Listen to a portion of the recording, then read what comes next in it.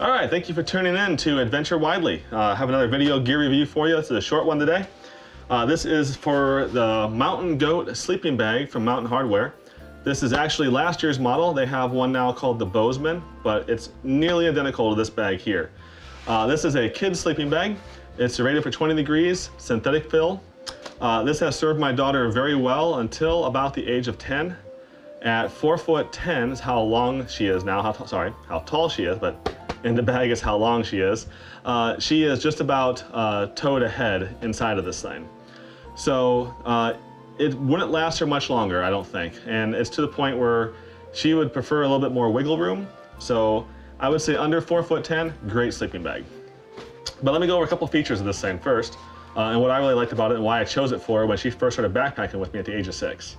One, Mountain Hardwear has a really nice stuff sack that they have for these, which you can get your fingers in here, and it really helps when you want to pull the bag out of here.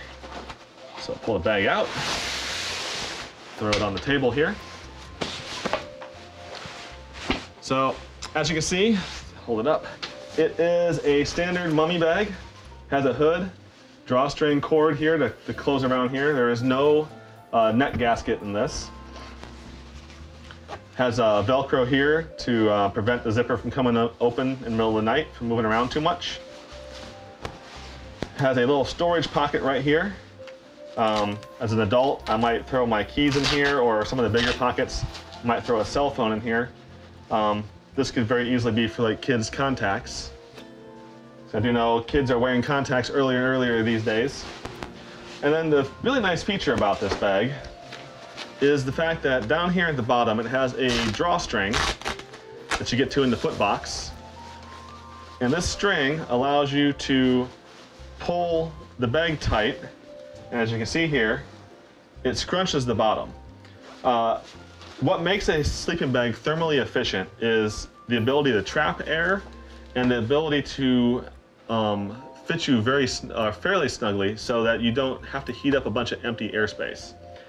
Having a really large sleeping bag and you only occupy a very small portion of it is less thermally efficient because your body has to heat up all that extra air in there. And also, every time you move around, that air can whisk right out of the hood and then you draw cold air back in. I've slept in very cold weather before in a summer bag with no neck gasket, and I can tell you firsthand, every time you wiggle, you can feel that hot air go right out and that cold air come right back in, and it makes for a miserable night's sleep. So having a drawstring here where we can shorten this bag makes it so your child does not have to heat up empty airspace, and makes the bag more thermally efficient for them until they grow into the bag. So that's this bag in a nutshell. It is a synthetic fill. I think it's a really good quality bag, and it lasted my daughter for 4 years until she has just about outgrown it now. Now it's a great bag for shorter friends that go along on our trips. As you can see, my daughter is about 4'10". She is in the bag all the way, and we have feet right here on the end of this. Tickle. Oh, ticklish feet too. She has ticklish feet. And then she is in here all the way up to the head. So this bag is good for about a 4'10" or smaller individual. Thank you, Kylie.